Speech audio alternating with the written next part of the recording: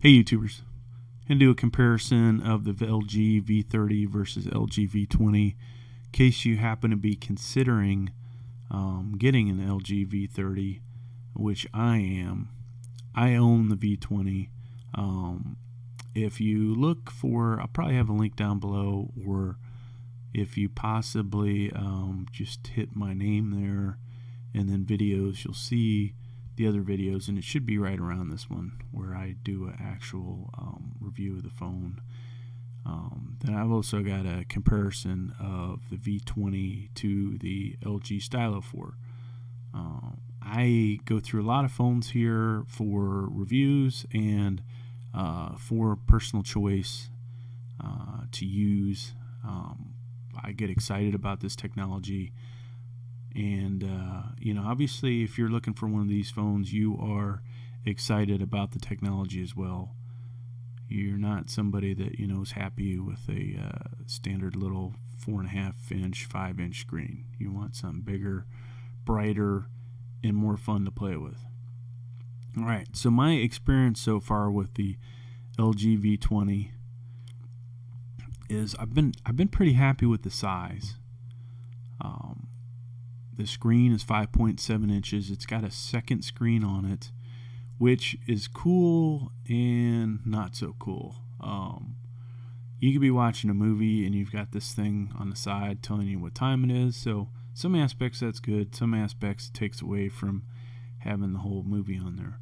There's a setting in there that you can shut that second screen off, just so you know. And the resolution is pretty friggin' awesome, 1440 by 2560. You will not complain about that. So here's 2 points where we go with the next phone. Display size is 6 inches, so just a little bit bigger. 0.3 inches is not very big difference, but still. And then the resolution gets even better. So it goes to 1440 by 2880 pixels. And the nice thing about that is the pixel density is even greater. So as you're looking at that, you're like, whoa, you know, that is pretty awesome.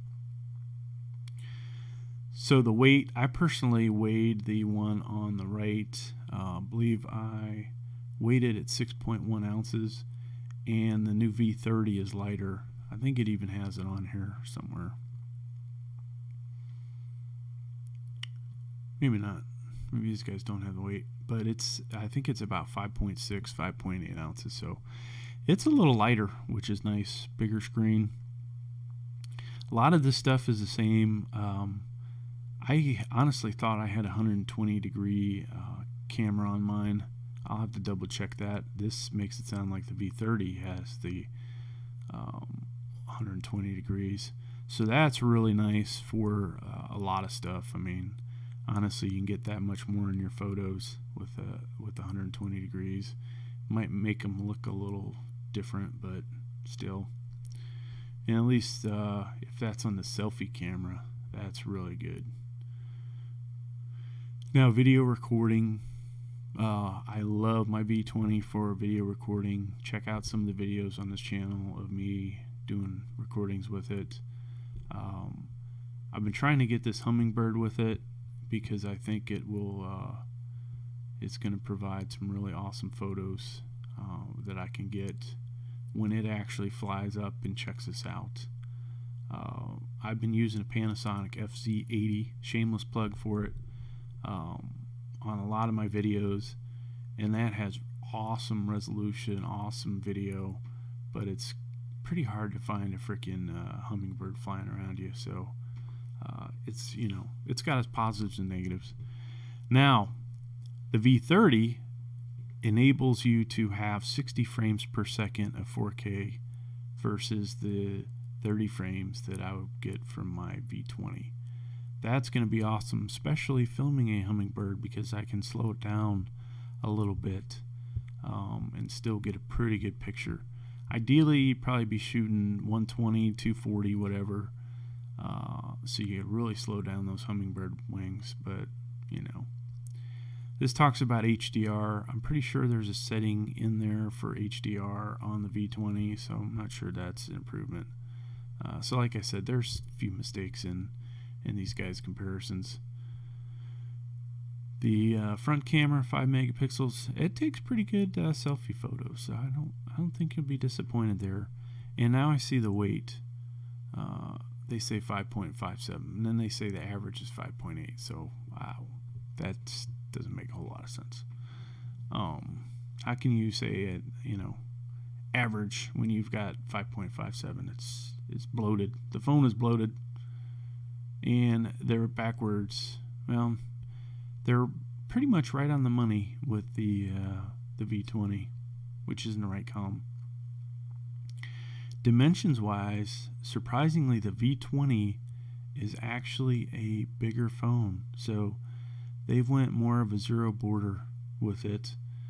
Here's what's really impressive is the V30 is water, dust, shock resistant. So where my V20 is only shock resistant, they've added all that other stuff. So pretty cool. Both have the fingerprint biometrics, which is really freaking cool, but then they add facial recognition. I look forward to having a facial recognition one so I can take a picture, print out a photo of myself, and see, if it will recognize me. And as far as the processors go, they've upped the ante there, which is pretty cool. So this thing is gonna really kick ass out the box. Look for some improvements there. Internal storage, it's the same. That is a great number, actually, 64. I'd be happy with 128, but 64 is definitely gets it done from what I've seen. I don't get those messages, oh, you're out of disk storage, which is really annoying. They've improved the talk time, supposedly. Now I've had this battery for a while. It does not last like it did in the beginning. Used to love the battery life. Now I'm like, gotta charge it again. And really, that's about it. Sharp looking phones. They look, the LG V30 and V20 kind of look like some honestly older cell phones that are just massive. So, but they have their own style to them, or the V20 does. The V30 looks a lot more like the other phones out there now, including from this picture, it kind of looks like the Stylo 4. But all right, that's all I have for this video. Thanks for checking it out.